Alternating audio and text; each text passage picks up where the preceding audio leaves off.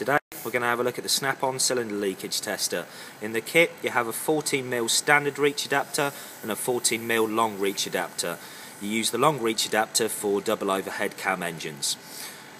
You would use a cylinder leakage tester after having completed a compression test. If you have identified low compression in one of the cylinders, a cylinder leakage tester will identify where that fault is.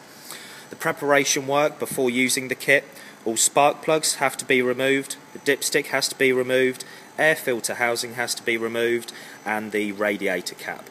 Do ensure that the engine is also at top dead centre. This ensures that all of the valves are closed. The setup of the tool has a regulator on the left hand side. Before connecting the air line, ensure that it's fully turned in the counterclockwise position. Connect the air line.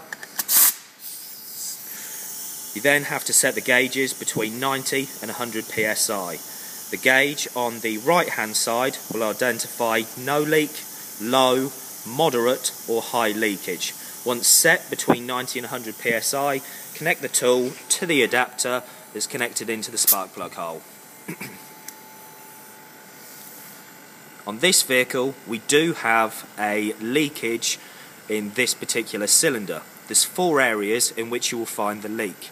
To check for the leak, you can listen or feel for airflow coming through the dipstick. If you have airflow coming through the dipstick, this would be caused by worn piston rings. If you have a leak in the cylinder head gasket, you would feel air or hear air coming through the radiator.